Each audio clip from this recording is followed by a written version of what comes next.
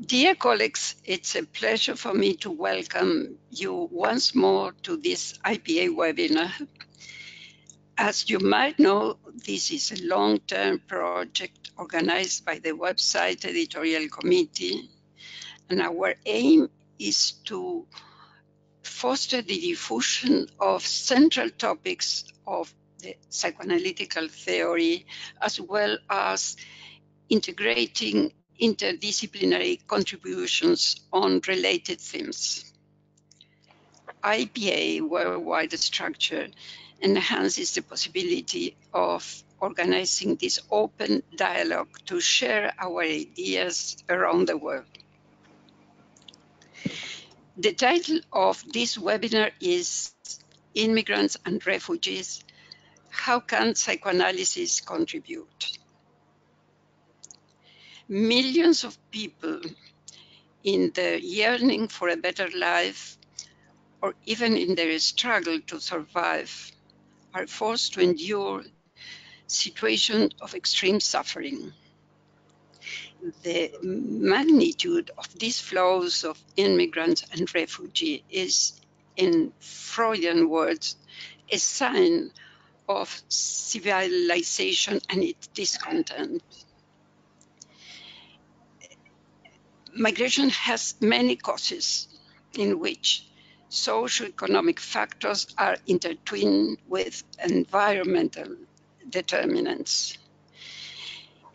Over the last few months, we had many demonstrations around the world against climate change. These natural catastrophes, together with the fact that we are living a socio-economic period of changes that are a real assault to our democratic values, makes that too many think that the world seems to be moving backwards. This virtual forum is devoted to the reflection of this pressing problem that demands urgent social answers at all levels. As psychoanalysts committed with the defense of human rights, we need to know how can we contribute from our field to relieve the suffering of these victims, how to make sense of these tragic situations. How best can we respond to this challenge? Now we'll have the opportunity to hear 4 psychoanalysts with a specific experience in help programs for refugees and immigrants, and afterwards we'll have an open dialogue with them.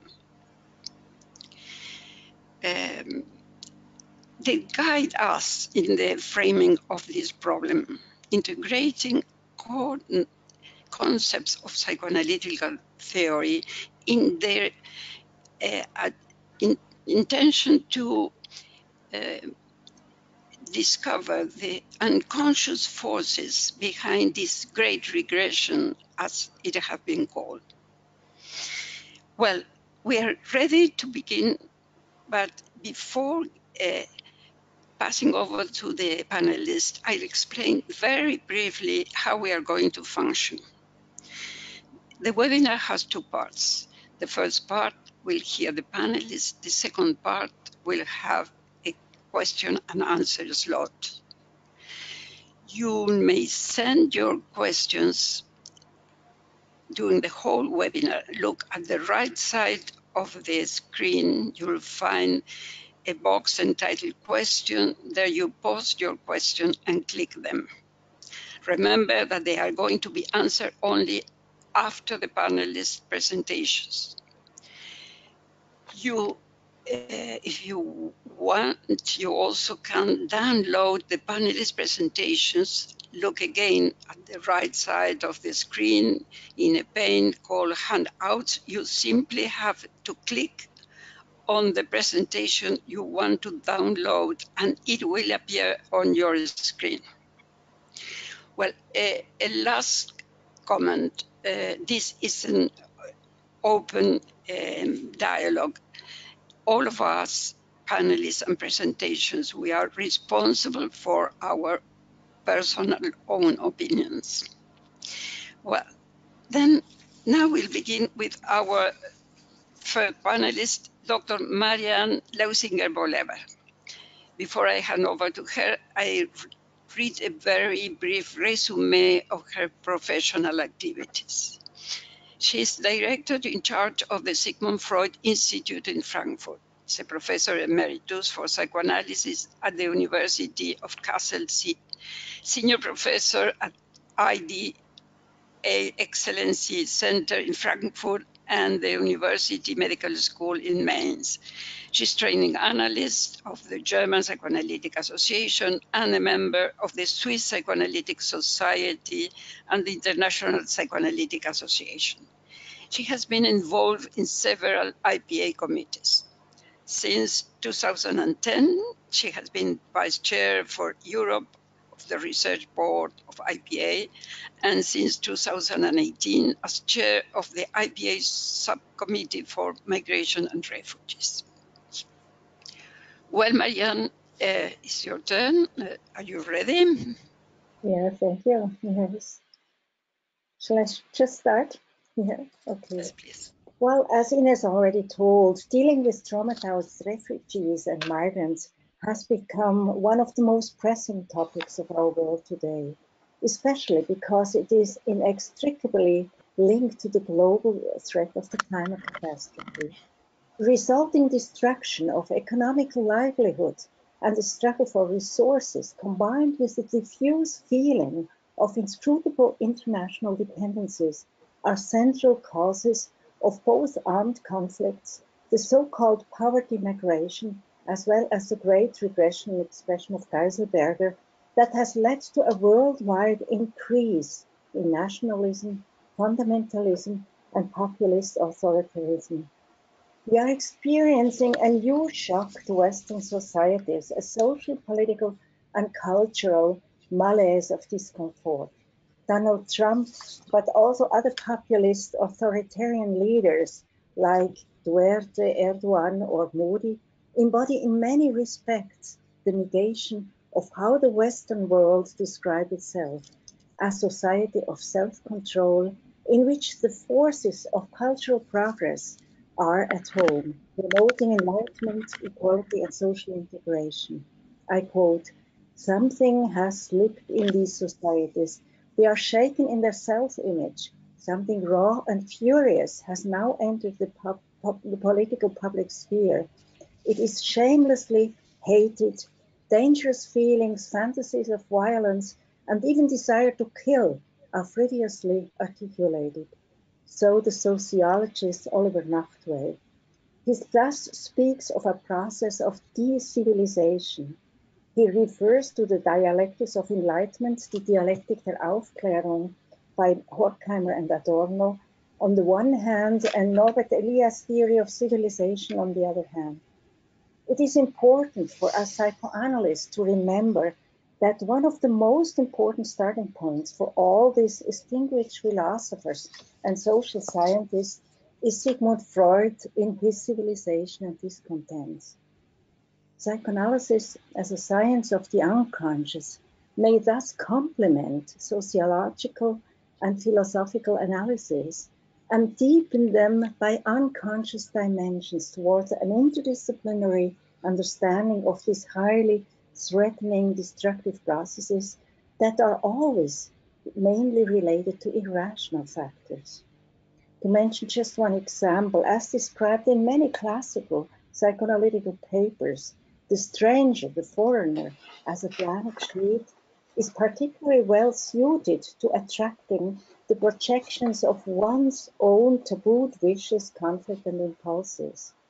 Banned into one's own unconscious, these are projected onto the foreigner and then, in the sense of projective identification, thought in the stranger instead of within oneself. Freud has already pointed out this mechanism in Mass Psychology and Deep Analysis in 1941. He focused above all on Oedipal fantasies. In recent psychoanalytical papers, it has been discussed that the regressive processes not only affect the Oedipal developmental level, but also reawaken very early archaic fantasies. As, for instance, Werner Bohleber elaborates, particularly in anti-Semitism, and in an analogous manner in Islamophobia, as well as in xenophobia, and the violence against migrants and refugees, such archaic, ubiquitous, unconscious fantasy systems are triggered. The foreigner evokes, for instance, the phantasma of purity, a narcissistic fantasy of merging with the primary object, eine Verschmelzungsfantasy, which is always evoked by nationalistic feelings and thinking. According to this phantasma, the foreigner, by his presence, pollutes the pure ideal of the homeland, the father or motherland, the nation.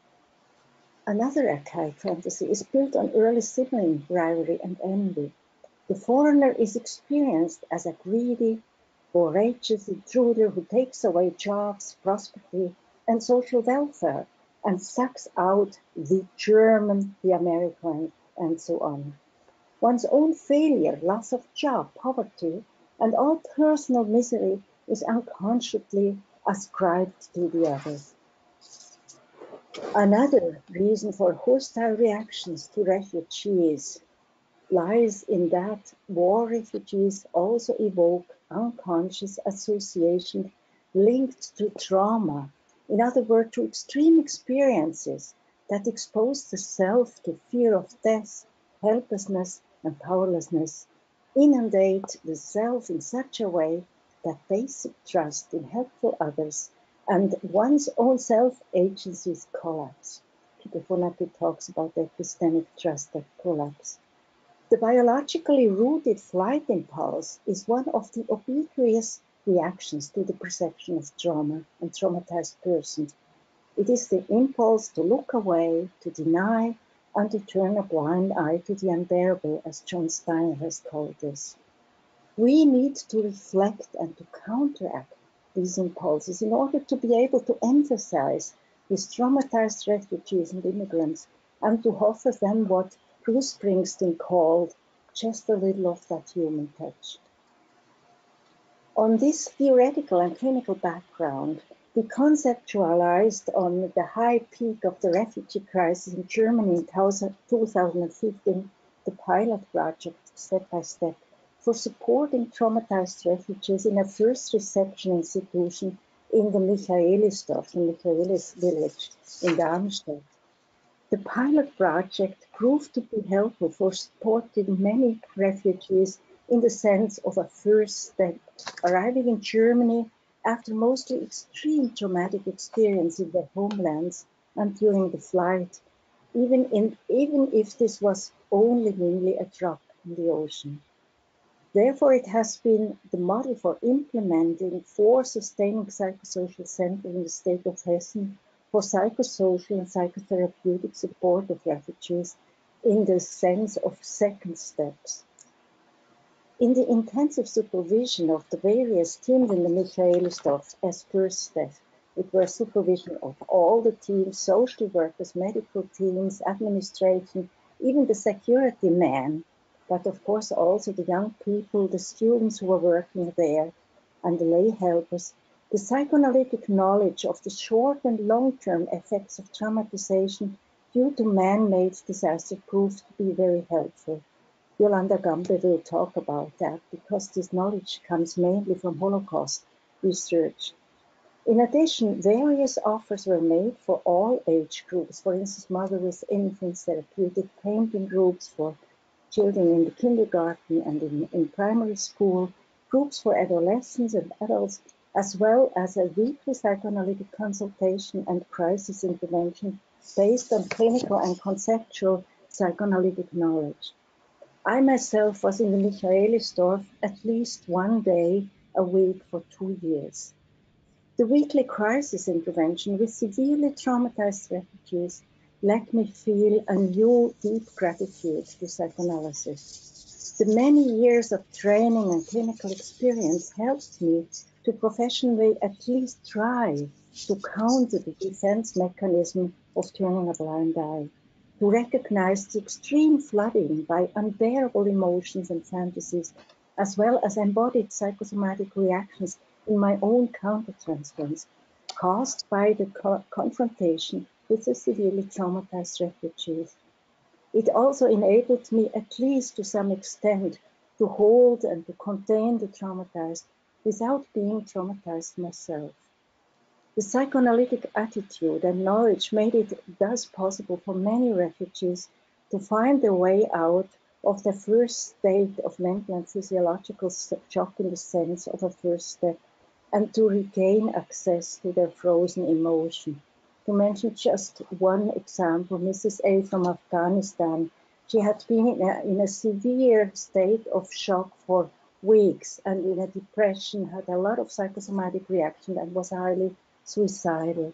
When she came to my crisis intervention, she was sitting in front of me with what we call a frozen state and was silent for about 10 to 15 minutes. In my own countertransference, I felt the panic, the despair, but also very, very archaic kind of guilt feelings. And then I asked her what she had gone through. So she took out her handy and she showed me the picture of a beautiful young girl and told me that was my daughter. She was taken out of the school by the Taliban and killed, and I couldn't even say goodbye to her. Saying this, she started to cry, and she cried and cried and cried, and it was just a situation where I felt very close to her and tried to hold her. So she said at the end, she said, "Well, you made my heart feeling, uh, having feelings again," and she left. She had been persecuted because she was engaged in in rights for women, and she started already in Michaelisdorf to engage for rights for women again, and she still does this. So as a first step, it was essential for her to get her out of this state of a shock. This is one example where I think psychoanalysis has something to offer, and I'm very glad for the opportunity to share with you this experience. Of course, it really is a drop in the big ocean of pain and despair. But I think Greta Thunberg is right. Our grandchildren will ask us, what did you do in this situation? And why didn't you think what psychoanalysis has to offer to this current crisis of refugees and climate catastrophe? I'm very glad that we have the possibility to think about our possibility to offer something to the current very threatening situation. Thank you.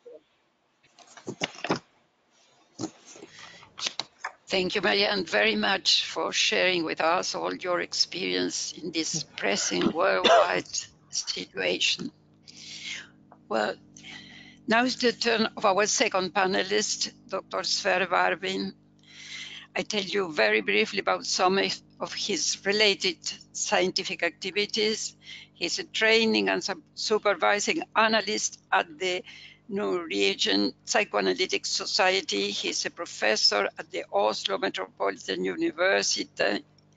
He's working clinically and with research on traumatization and the treatment of traumatized patients, especially in the refugee field. He has twice been president of the Norwegian Psychoanalytic Society, and he has had several positions in the IPA. Presently, he's chair of the IPA China Committee. Well, Sverre, it's over to you now. Thank you very much. I would like to underline what Marianne Loisinger-Bohle just said, that these meetings with humanity and empathy is so important, and it can last. It can be a very important factor that contributes to help people to move on. We have recently made a large interview study of many refugees, almost 200, about their flight. And what they say, very many, is that there was one country where they felt welcomed, where they felt people listened to them, took care of them, and this was Greece. The other countries, it was really hard experiences.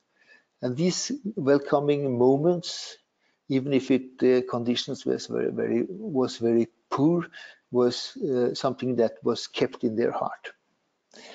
But in my contribution, I will focus more on the problematic side.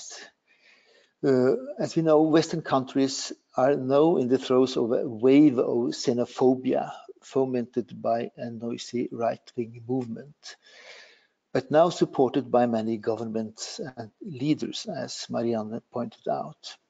Ordinary people are placed in a position as bystanders and witnesses who fail to help and who allows refugees to suffer under increasing dehumanizing conditions at the borders of Western countries. This failure of the bystander, the witness, is central to the post-traumatic condition as it confirms the experience of helpless abandonment during traumatization. Refugees and asylum seekers have become the chosen strangers of the European and Western political scene. They embody danger. They are perceived as carriers of trauma, as Marianne pointed out, which intrinsically and naively is associated with a simplistic trope about violence. Yesterday's victims may become tomorrow's perpetrator. The mere possibility of being destroyed and the nameless anxieties connected with the atrocities that many refugees have experienced contribute to making the traumatized into frightening allies, ready to be cast in narratives about fundamentalist, but also fascinating and frightening Islam. Refugees flee from war, persecution, imprisonment, and torture. Many refugees have suffered adverse and complex traumatic experiences in their countries of origins, extending through childhood, adolescence, and adulthood. This may contribute to increasing the severity of mental health symptoms. In addition, adverse, dehumanizing experiences during flight and challenges in the exile country add to their burden. Dehumanization is a process that is simultaneously social, political, and psychological, in which fundamental human characteristics are disavowed in the other people, such that others are perceived as less than human or non-human. Consequently, actions resulting from dehumanization can threaten the basic rights of these others and endanger their life and safety. Dehumanization on a societal scale goes hand in hand with xenophobia. When xenophobia becomes part of a political or religious narrative and is used to foster intergroup conflict, unconscious processes both at individual and group level are set in motion. These unconscious motivational forces are organized at primitive levels, as Marianne just described, and involve fantasies that may be shared by many people in a group or community.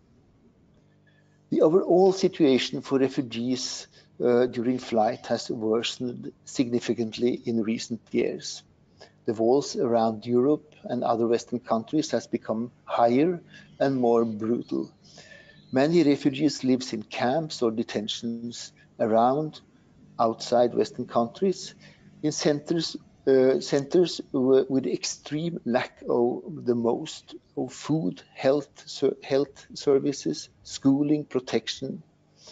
And there are many, many bad examples. And there are quite worrying reports now of maltreatment, torture, abduction, trafficking along the route, often by official people, police, border guards, and so on. The mental health status of refugees in non-Western countries seems serious, that the people who are in the refugee camps. high levels of post-traumatic stress disorder, and also high level of depression and anxiety. It is now reasonable evidence that refugees during flight, in temporary stay in different countries, refugees camps, and upon arrival in host countries may have a multitude of problems regarding mental health, somatic health, social adjustment, and acculturation. The increasing xenophobic attitudes and the harsh rejection and return politics existing especially in Western countries make the situation qualitatively different from what we, for example, saw when refugees arrived from the Balkan Wars in the 1990s.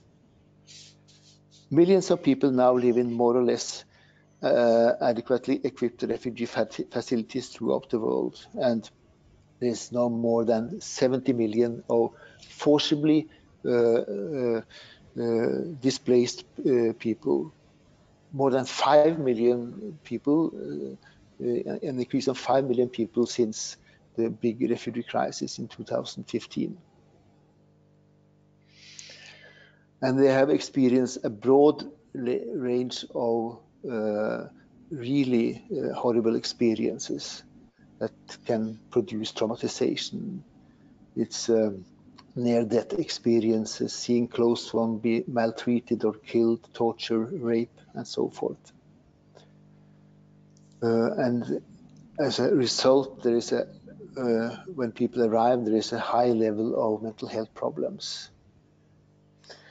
And there are also mental health problems that are long-standing, that are not easily repaired, and we also know that they get inadequate help, and some get almost no help at all. In our research, we found that people waited for 8 to 10 years before they got any contact with the health services. What is very important here is that what happens after traumatization is maybe more important than the actual traumatization in the war, for example. And that is why Marianne's example is so important. Because the meeting of empathy and humanity when they arrive has probably, from the research we know, has a very important influence on what happens later on. I think that it's important to underline Dori Laub's important contribution to an understanding of extreme trauma, and he's thinking of how during extreme traumatization the link or the bond to an inner empathic object or other may be destroyed or impaired. This is most important because what we see in long-term conditions is that there is really this internal lack of hope. And we can see that as in Marianne's example, when they meet humanity, there is a repair of this inner empathic or inner link to the empathic other or empathic object. So I think that psychoanalyst has really something important to contribute, both in our practice, but also to inform and to supervise, to help, and not the least to inform the politicians about importance of receiving refugees in a human way. I think I will stop there, but just underline that our understanding as a psychologist is vital for helping in the refugee crisis now. Thank you. Thank you very much, Sver, for your clear and in-depth description of these dehumanizing forces acting on helpless victims.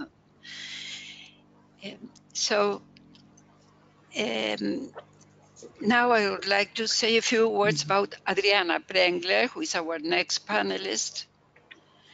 Adriana is the Vice President-elect of the International Psychoanalytic Association. She trained in clinical psychology and psychoanalysis in Caracas, Venezuela, before immigrating to the United States in 2010. She's a training and supervising analyst at the Northwestern Psychoanalytic Society and Institute in Seattle. She teaches there and also in Wuhan, China. She's chair of the IPA's Psychoanalysis, Immigration and Relocation Committee and has a private practice in Bellevue, Washington. She writes on clinical matters and applies psychoanalysis. Well, Adriana, if you'd like to begin. Thank you, Ines, for your presentation. As Sver said, the United Nations recently reported that in 2019, almost 71 million people around the world were displaced from their homes by natural disasters, war, or for political or religious reasons.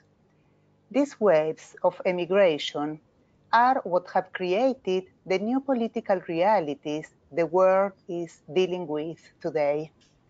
On one side, there are the nationalistic tendencies of many who are worried about defending their borders, and on the other side, there are those defending the rights of displaced people.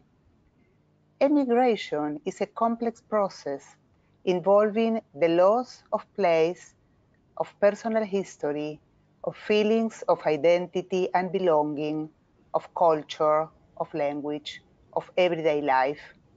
It is an uprooting from our land, our work, our family and friends.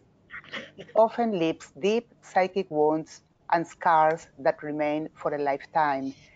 And all the examples and all the ideas that Marianne and Sver were telling us before are, of course, in a completely different level of suffering and trauma than someone who is an immigrant. But even an immigrant who is not suffering all these terrible traumatic events, it has also very deep wounds. Of all these aspects, perhaps one of the most difficult is the loss of identity. There is the feeling of no longer being the same person as the one who left the place of origin. By emigrating, we become a stranger, and not only to others, but to ourselves, since one does not recognize oneself in the same place, in the new place, in the same way in the new place. Another aspect that confirms the fate of the immigrant as a foreign for life is the language of childhood. It is not by chance that we refer to our native language as the mother tongue. Language is the link with the mother of childhood, with our historical roots and our identity. The verbal and non-verbal communication that allowed a first bond with the mother is partially lost with the immigration. The difference in language remains as a gap. This means that the immigrant can never take for granted what seems to be obvious and automatic for the natives of the new place. For the immigrant, many new words will not have the same meaning, cultural reference, and emotional significance that they have for the people who grew up with those words and references. As much as the new language is learned, it will be spoken in most cases with an accent, and the immigrant will be recognized by it as a foreigner every time he or she says something. The handling of languages, both the language of origin and the adopted one, will reflect the degree of identity and adaptation to the new place. As psychoanalysts, we understand the pain of immigrants and refugees, as Marianne and Sver were describing in a very, very emotional and moving way.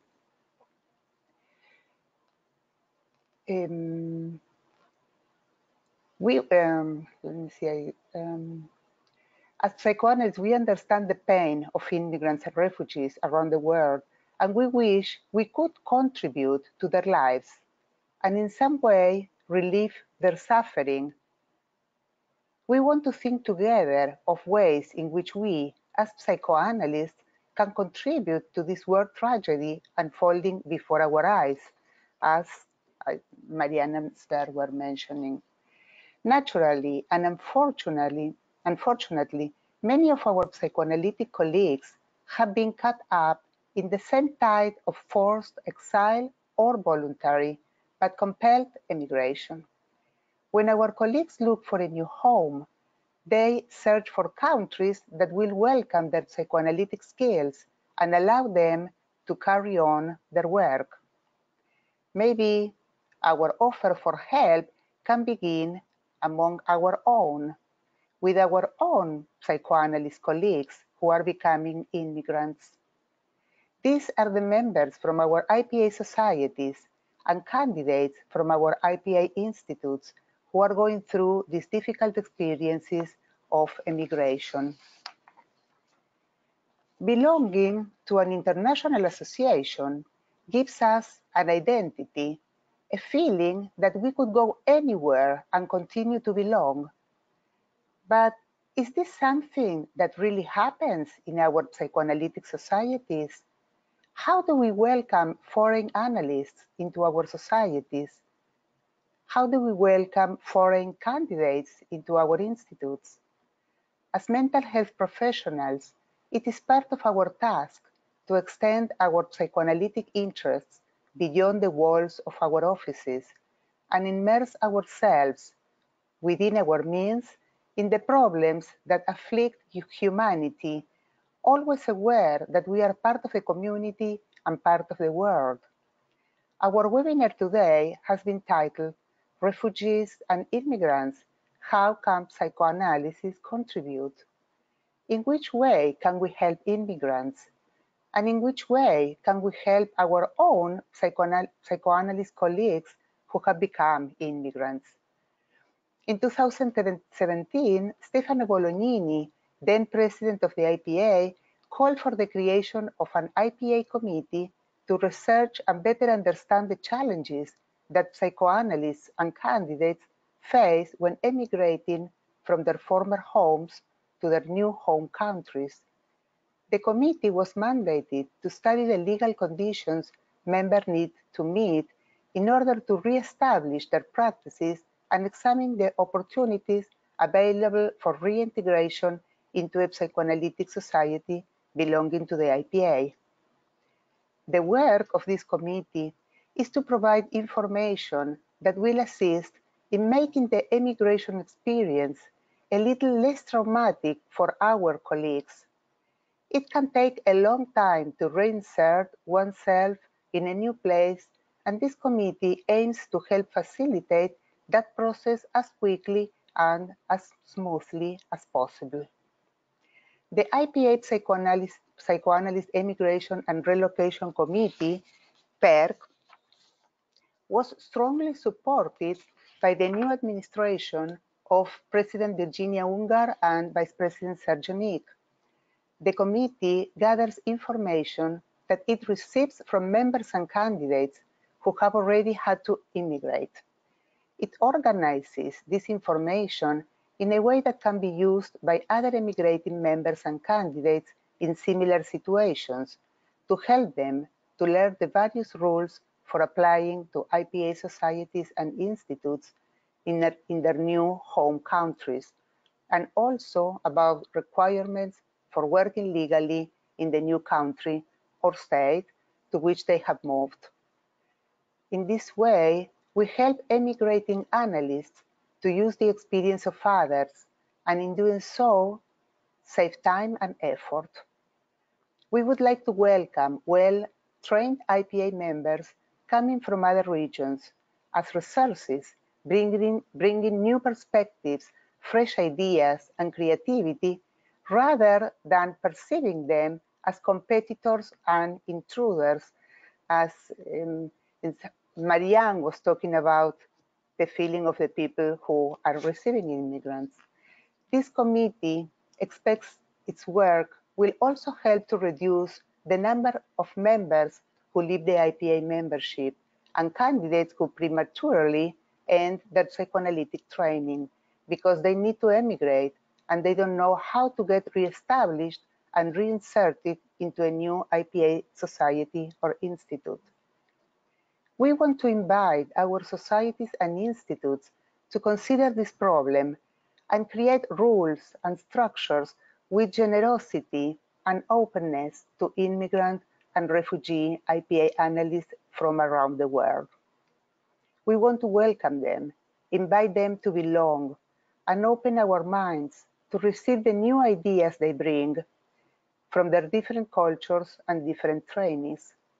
While it is not uncommon to feel threatened by that which is foreign, we need to remember that we can also be enriched by our differences. We have the privilege to being part of an international association, and if we can welcome our immigrant members and candidates into our component societies, we will have managed to add another substantial benefit to our IPA membership. Fortunately, we share a common language, the psychoanalytic language, and in some ways, this allows us to feel at home wherever we go. Beyond that, we want to open our doors to our displaced colleagues, welcome them to their new home, and carry on with our shared work. Thank you so much for giving me the opportunity to talk here and share these ideas with you.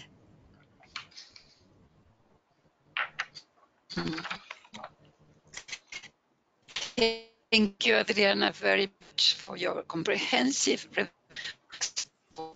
all migration processes and also for the specific analysis of this situation within the psychoanalytic community. Well, now comes the turn of our fourth and final panelist, Dr. Yolanda Gamble. Before giving her the floor, I would like to give a little background information. Yolanda is a professor in the Department of Psychology and Program of Advanced Psychotherapy at the Faculty of Social Science, Sackler Medical School, Tel Aviv University. She was guest professor of the Sorbonne Paris Université Lumière Lyon. She is a training and supervising analyst and a past president of the Israel Psychoanalytic Society and Institute. She was vice president of the European Federation of Psychoanalysis and was a representative for Europe, serving on the board of the International Psychoanalytic Association. The recipient of the Hyman International Prize for published work pertaining to traumatized children and adults, and Sigourney's Award. Well, it's your turn, Yolanda. Can you begin? Thank you very much. I will talk about the experience of exile, external and internal exile. Exile is often thought as a concept indicating an experience of suffering and disconnectedness. It is defined as the state of being expelled from one's homeland and place of residence, tangible and concrete estrangement characterized by an imposed departure and an impossible return. Imposed exile is intimately linked with pain, hence it's essentially as traumatic. The experience of exile involves the loss of one's own spaces, sensory reference, people, all which support the identification towards self-constitution. Being dispossessed of everything that constitutes life and the ensuing state of dependence makes us experience how difficult just going on being can be. I refer to exile as an experience of being out of place, a K term for human displacement. They immediately makes me think of children expelled from a group, discriminated in class, who find themselves alone, excluded in exile, or autistic children, or mentally retarded. But there are also exiles who are forced to live in the street, to unemployed, to homeless, to displaced, to deterritorialize the evicted. Let us start by considering Freud's experience of exile. March 1938, Hitler invades Austria. Freud's works are destroyed. The Vienna Psychoanalytic Society is falling apart. After a few days of hesitation, Freud gives into John's exhortations, begging him to immigrate to England. Facing a forced departure with no prospect of return, and on the other hand, a very warm welcome in London, Freud writes to his brother Alexander, "For the first time, and so late in life, I learned what fame is. But at the same time, there is no consolation for the sadness of exile." And he writes to Eitingon in June 6, 38, "You never cease loving the prison from which you were released." The best way to fight moving is by proceeding that life goes on. Through consumed by illness, Freud gets to work. Between June 16 and 22 August 38, when he writes the outline, he also writes notes, 9 short and enigmatic fragments. For once, he does not destroy them, as he usually does, and they are eventually published in 1941. In these fragments, Freud condenses and revisits some of the essential discoveries. I think that it's important to reread this text in light of Freud's experience of exile, and I wonder what affective test underlying these theoretical writings which he left us. One possible reading of the fragment reveals the vicissitudes of his soul in exile. He seems to slowly shift from denial of exile and the suffering of it causes to acceptance. He seems to be wondering whether the ability to withstand experience of abrupt displacement, such as his own exile, may lead to early experiences. In the talking about maturation, the cyclic growth that allows one to continue after a rupture has been experienced. He seems to be preoccupied with identification and, implicitly, with identity. When he mentions children's having and being in his note of the 12th July, is he not saying also something about having and being in exile? Is he not referring to the fact that his exile is linked to his Jewish identity and to his belonging? Let us look at a different kind of exile. In a working group, all participants were asked to briefly describe the place where they feel at home. A 70-year-old man who was born in Frankfurt and was a child during the World War II expressed that he only found his home 5 years ago. He described how in school his classmates, all Jewish children, began to disappear from school, one after the other. Sometimes he would ask his mother how come his best friends were suddenly disappearing, like from school, from one day to the next. He does not remember a reply, but all his life he wanted to meet his missing friends again. 5 or 6 years ago, he started to look for them and found only one. a woman who lives in Holon in Israel. He traveled from Frankfurt to Holon to meet her, and ever since then he has been spending all his vacations with his woman and her family. For the first time in life, he feels at home there. I was very moved by this reversal of roles. All his friends were exiled, but he, the only one who actually stayed where home was, felt exiled. A 5-year-old boy born in Venezuela and adopted by an Israeli couple adjusted very well to his surroundings, learned the language perfectly, and felt good with his new family and his own. His parents nevertheless felt that some minor details indicate he may require therapy. The first session took place around Rosh Hashanah, like today, the Jewish New Year. At school in Israel, children learn all about these holidays, including the shofar. The shofar is a traditional ghost horn blown like a musical instrument. In our first session, the child made a drawing of an alien with a shofar. No explanation was necessary.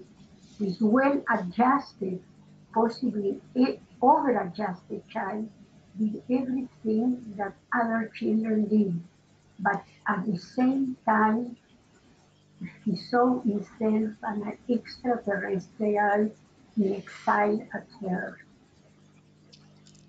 What these two stories have in common is the experience of exile, in which exile becomes an internal movement that determines one's being and cessations of existence.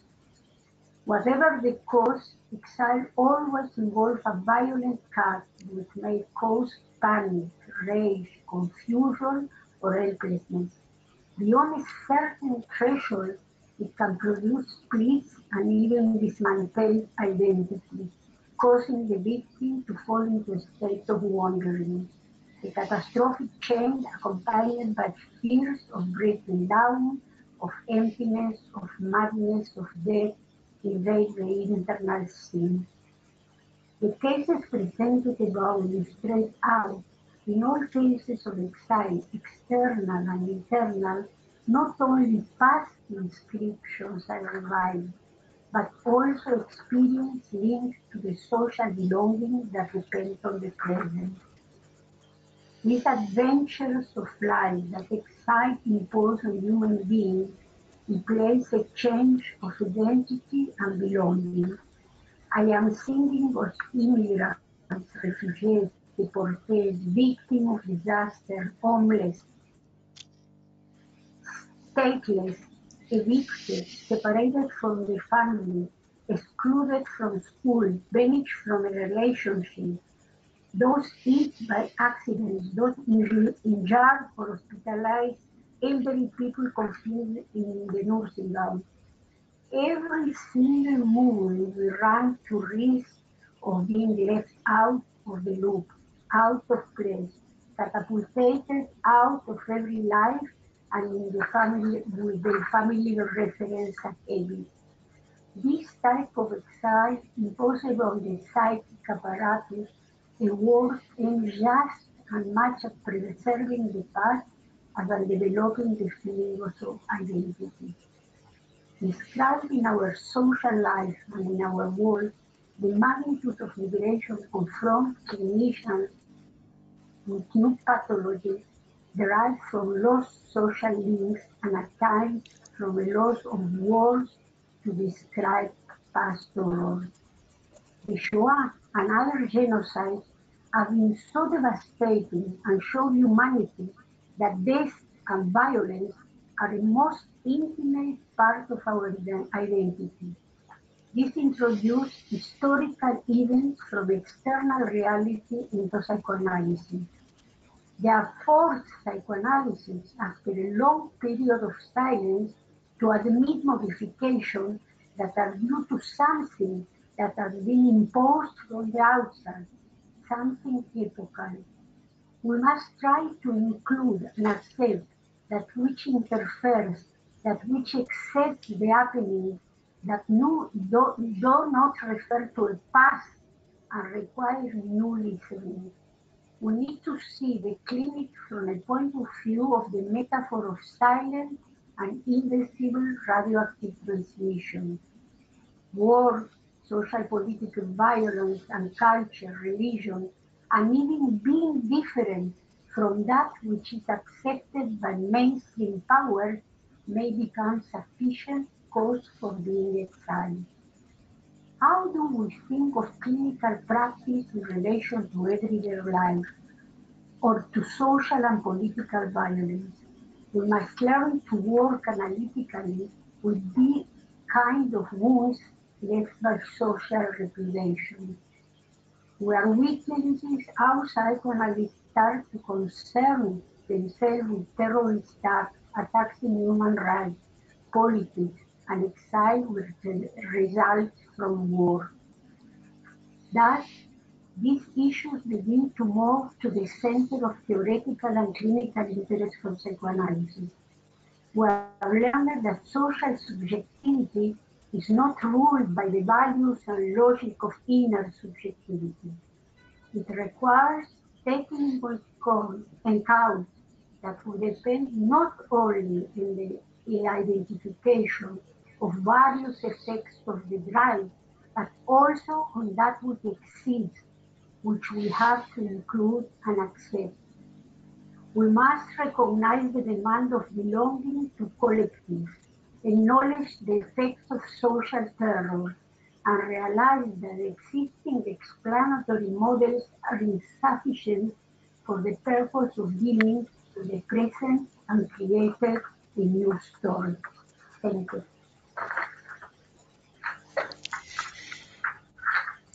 Thank you, Yolanda, very much for your moving reflection on the experience of exile and its multiple forms.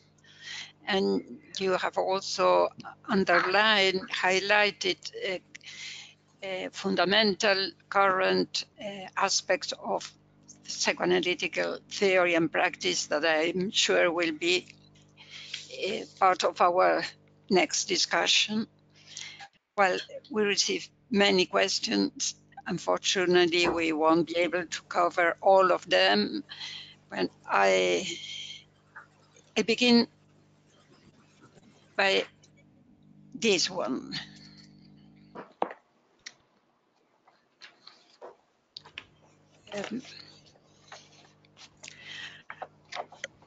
I work for the past few years in Athens, Greece, setting up mental health programs for shelters that receive mostly unaccompanied children. In the past, too, about 9,000 refugees entered the country after Turkey opened the borders. With Europe not accepting refugees, most of them are stuck under horrible conditions in Moria or other entry point, not being able to move in the mainland. How do we support that as analysts? Because I feel that our presence as analysts is not strong enough where the acute trauma is actually happening. Well, it's addressed to the whole panel. Who wants to begin? Okay, Sver. Well, I think that you first you are doing a very important job in a very difficult situation, and we know that the borders now are opening again, and many refugees come to the Greek islands and also then to Athens and the mainland. On the one hand, it's not much we as analysts can do in a practical sense, except those of you like you who are working bravely in the field. But I think that psychoanalyst, and I think especially the International Psychoanalytic Association and the European Psychoanalytic Federation as really an important organization who represent a knowledge on mental health and how to prevent illness, should do more on a political level to make both the public and the politicians aware of the immense and difficult consequences a long time for especially the children that you are taking care of in Athens. We will have a large group of people who will have extreme difficulties later in life. We know that many refugees have a high degree of resilience and can manage, and they can be helped in many different ways, like in Michaelisdorf and so on. But it's really a very difficult struggle. So I don't have any real good solutions after been studying this problem for many years. But I think, among others, your work is so important. May I just add? We know what you are doing in Greece, and we admire you. Of course, we all are confronted with the question, what can we do as a profession in this situation? Because it's just overwhelming. And I think, of course, we always have to consider that these are political problems which have to be solved politically. But as Sverre and all the panelists said, I think it is important that we at least try to be there. And I know that we will, from the Committee for Migrants and Refugees, the IPA committee, we will make a volume in Routledge just to let each other know how we are struggling in different countries with this situation. And I'm very happy that Nicholas Tsavaras, who is in the Greek Society, he promised to have a contribution, and I hope you will have contact with him. I think to communicate among ourselves and to exchange the concepts is absolutely necessary. But I think the fact is that being with the refugees, and if I hear these numbers and see all the pictures coming from Greece, 9,000, then of course we always think we cannot do anything. But I think that's why I quoted Greta. I think the alternative is not to do anything, and then we miss a lot also as our responsibility of our generation. So thank you for your commitment and your engagement. I have, Nicholas wrote to me that all the candidates of the Greek Society, they are involved in and committed to this situation, which I thought was just extraordinary. So thank you all, colleagues in Greece, for trying to do at least what we can do. It's a drop in the ocean, but it is not nothing. I was only wanted to say something, Ines. I think that in addition to what Sverre and Marianne said, I think that we can also try to help in the way, because it's difficult to work to help in a practical way, but you are doing this. The person who is saying this is doing something also practical. And as Marianne said, also a lot of people from the Greek society are also working in this. So I think we can do so many things in the community, also working with the people, which is not easy, but maybe we can try to be more organized in this level as this administration is doing, like IPA in the community. And I think we need also to denounce maybe more and to publish more what we do in these regards, like for other people to know what some of the IPA members are doing in this regard, and maybe can follow some of the things they are doing. And for example, other than Greece, in other places, some analysts are doing some very, very important work to help refugees and immigrants, like, for example, Gil Kleiman in San Francisco. He is doing a very, very important work in assisting, finding, evaluating, and obtaining any help necessary for trying to get together with the immigrant children who were separated from their parents in the United States in this Trump administration. So I think we can do a lot of things if we can go more into the community, and also I think when we publish and we denounce what is happening, and we write about all the damage that this causes, we are also helping. But I thank you so much also for all the work you're doing. Okay. Or shall we pass to the next question? Yes. Can we differentiate between immigrant and refugee in order to understand the degree of loss and unconscious mechanisms present in their suffering and healing approach?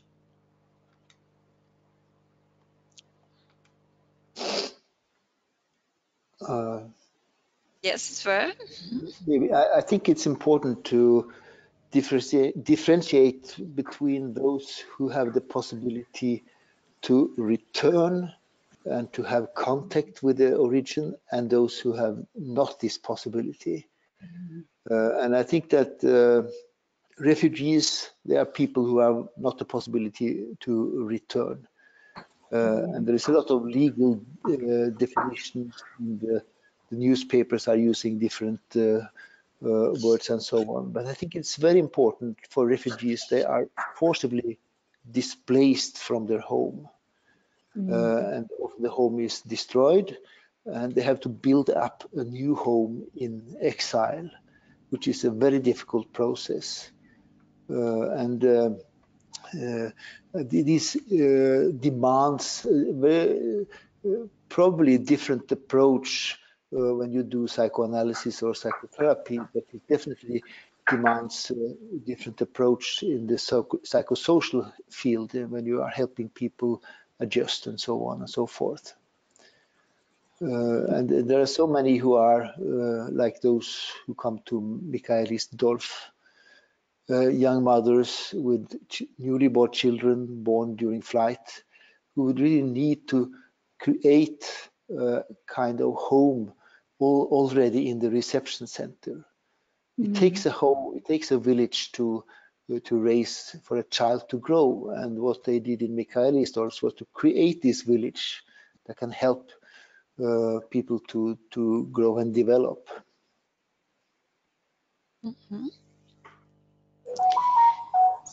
I want to say that we are only one vertex of working with people that immigrate or that are in that situation.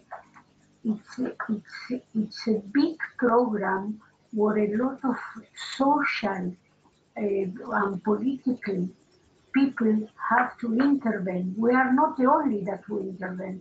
We have a little piece that can do changes, but we are only a piece. We are not doing alone psychoanalysis in very all the work.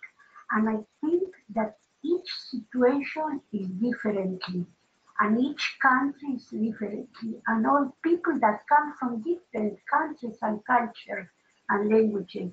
And I think that we have to build up something new from it, and to use our creative capabilities to make new things from it, using the point of view psychoanalysis. But we need to create new instruments for working with that. And we are one point of a lot of other points that are doing this work, and to do it also together with sociologists, anthropologists, medical services, not only us, and to create new things, a new theorization of what we do in this situation, and a new clinical work. Mhm. And what I say, we can't give instructions what to do. We have not a list. Each situation is another situation, and each group has to be enough creative to create for this situation what they have to create. Mhm.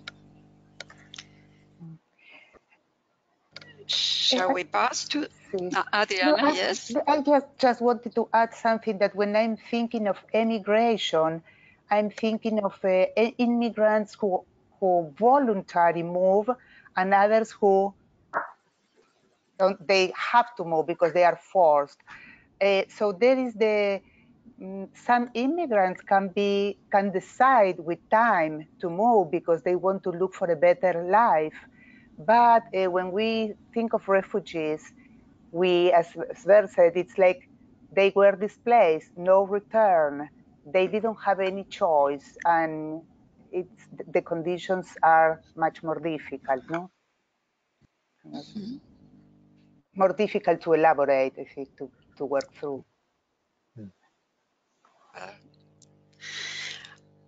I read now another question aligned with Yolanda's comments about our need as psychoanalysts to develop new theories and new tools in our practice. Here, the question says, is it trauma or is it catastrophe, subjective destitution, the most accurate idea to describe the refugee status?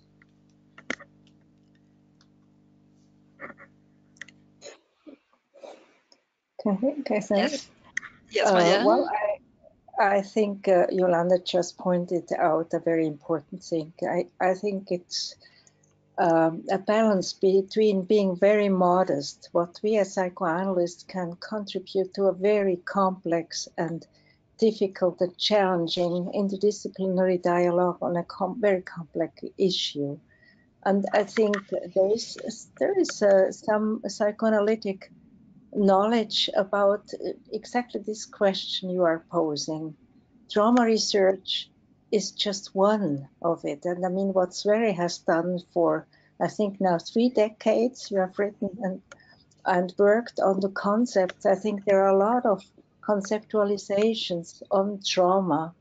And with this discrimination between normal migration, forced migration, refugees, so trauma is just one knowledge base. For me, it was very helpful because living as a Swiss analyst in Germany, still a society who has to cope with the Holocaust and the aftermath on this collective catastrophe with a lot of collective extreme traumatization. So I think this is one knowledge base which was very helpful.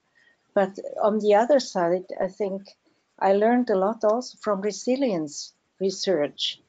I was full of administration for many of these, for instance, African women who just came to Europe under unimaginable circumstances. And these, I was often just thinking that I don't know if I would have been able to survive what they had gone through. So they were very strong women, and often, as Sverre said, they became pregnant after rape, and they had their children, and they had to cope with all the ambivalences. Well, I don't want to go into details, but I think we still have a lot to do, and we have to listen also to other colleagues from other disciplines and then try to bring forward our psychoanalytical concepts in order to help in this situation. Okay. Shall we go on?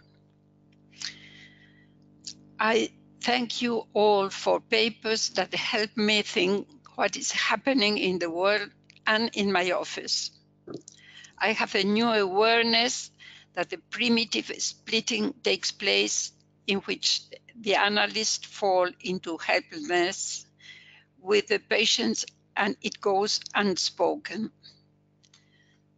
There is tremendous power in having active bystanders transmitted from my community, you, to then bring to my parents. Please say more about the creation of the active bystander for us all. Mm.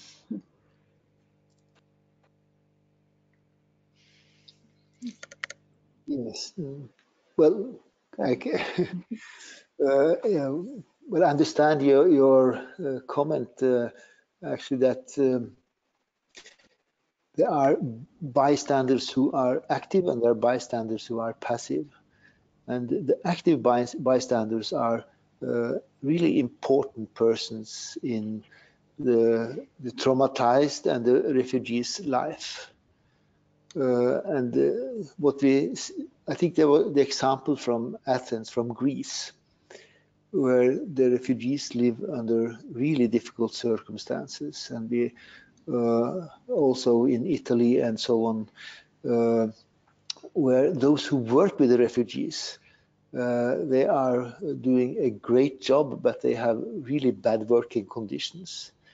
And it is these working conditions that are the biggest problem, not meeting the traumatized. We have research on that as well. But they are active bystanders. And they are the community, the Welcome Refugee Movements is an active bystander. And of course, as a psychotherapist or psychoanalyst, the way you listen to the stories is so important, that you are able to work with the countertransference, try not to be overwhelmed, and try to be in a position where you let the people speak about the horrible things that they have experienced without trying to modify or do things with it. That's really the prime example of active and active witness, which is really helping people to repair this damage to the connection, the link to the inner empathic imprint. Maybe I just can add, I think at least I can only talk about myself. I wasn't aware how specific the psychoanalytic listening is. Of course, we have other professions who try to cope. I mean it not in a devaluating way, but they have a more technical approach to trauma. They want to help the traumatized to put away the pain in a very technical sense. And that is very different. What we are doing as psychoanalysts, try to help them to bear the unbearable and to understand that it is their specific history of trauma and try to find a way back to their own self, to their individual. And they can only do that if we, due to our privileged training, give them the space to integrate or trying to integrate the unbearable into their own identity.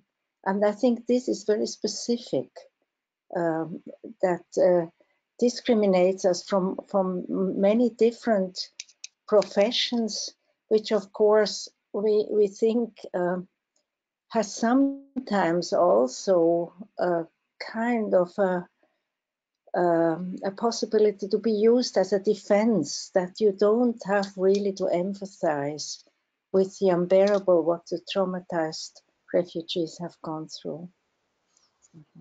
I hope this is understandable. That doesn't mean that we are the best. I just wanted to say that there is something specific about the psychoanalytic attitude meeting the traumatized, which I think is, in my experience, proved to be helpful in contrast to others. Yeah.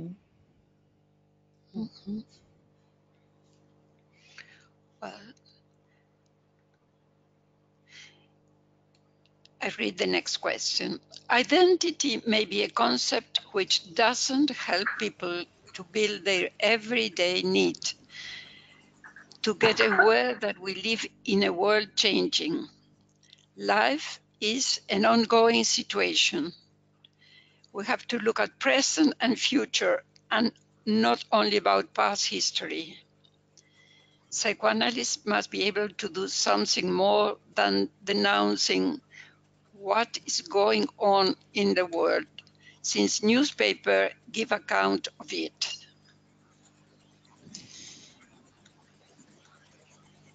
Do you agree with this? I agree completely with this.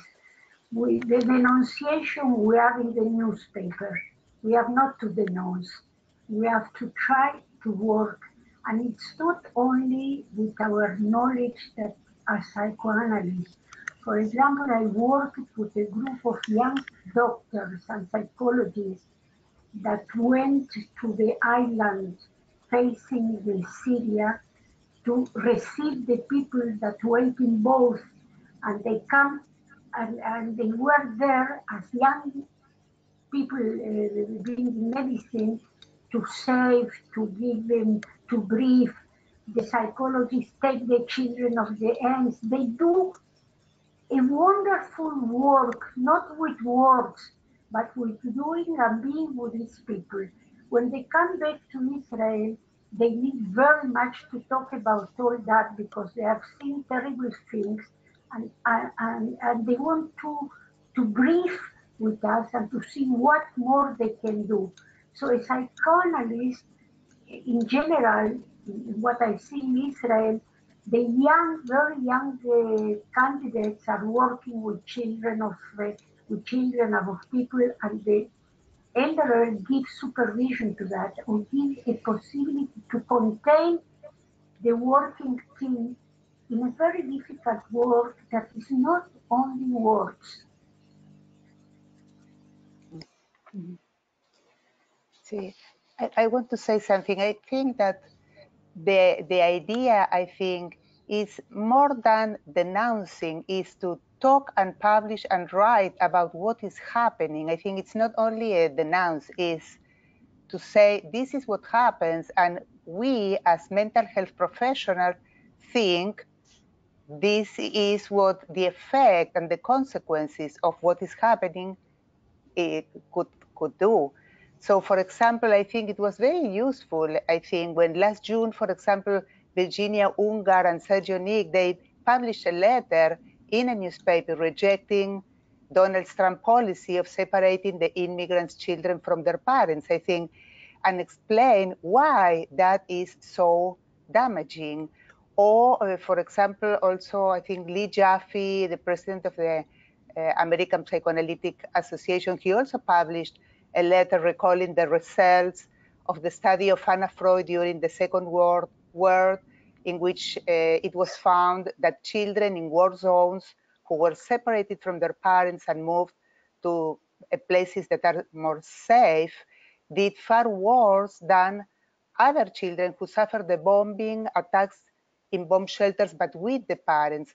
So I think, or what as I said before, what Gail Kleinman was doing, I'm thinking that I think it's important for us also to say something and explain why this is so damaging and it's so perturbing to mental health. So I think, of course, there are a lot of things that we can do. And I think one thing is to share our knowledge in that. And yes, it's true that the world is changing and we cannot focus only in the past, but the past is important for us to learn also and to, to learn from that experience. So in order to try not to repeat or to help with the experience. A short comment? Yes, please. For the traumatized, the past Yes. is too much the present. So it's so important to help people to free themselves from these recurring, but really painful memories, and to be able to look forward that's the main task of doing psychoanalytic or psychotherapeutic work with traumatized, also with refugees.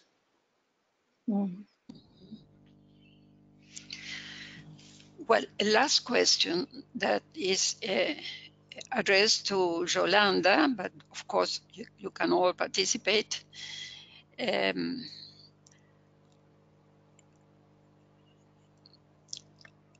What can you tell us about the racism to the Palestinian in Israel? How the psychoanalysts in Israel are helping to look for a world convivence of cultures and people?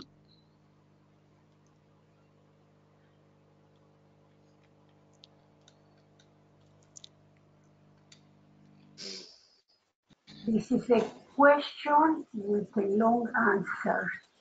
I can say that Israeli psychoanalysts and the Israeli society is very involved in working where we can and with Palestinians. We have a very long tradition of work and meetings personally, people with Gaza since 89, since the whole beginning. So it's very, very long. The situation that all the work that we have done didn't change the political situation, and the political situation went worse and worse. The only relation that we have now is through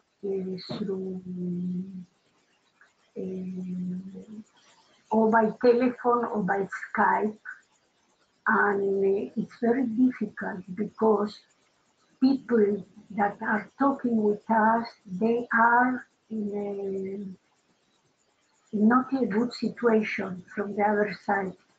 So it's very difficult. And there is a lot of things that Israeli psychoanalysts, lawyers, medicine are doing in impossible situations. I think that what you say, Adriana, that maybe we have to publish more what we are doing. And we are to publish much more. The political situation is very bad, very bad. And from year on year, if I think all the 20 years that I worked in Gaza, and I see what's happening now there, is to really is very, very impossible said. And I think that a psychoanalyst can do in a very strict, in a very strict geography to work. When you say that it's very important to work through, if you have 2,000 or 3,000 immigrants or 3,000 people, refugees, you can help 2 or 3 with psychoanalysis. So because of that, we have with our elements to think and find out creatively more things that we can help more people. To working through and make an analysis is one, and we have thousands of people to learn more about group work, to help more the helpers, and a lot of work to do. And the question Palestine-Israel is very complicated, but our society is very involved.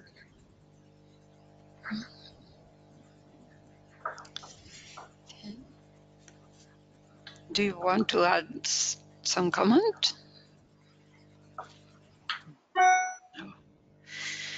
Well, I can just say, underline that I know Yolanda yes. has worked for a long time with the Palestinian inside Gaza and also from the outside. And she has done a tremendous job. I know the Israeli society is really involved in this work. I am not the only. It is No, I know. big group.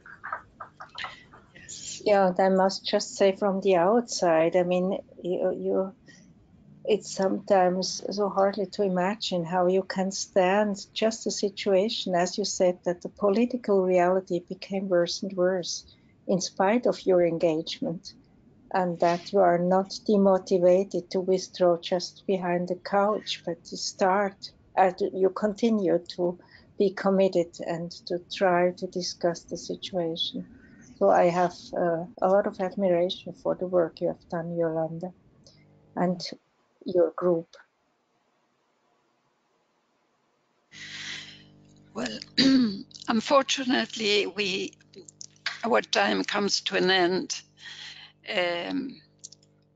Thank you very much for your contributions.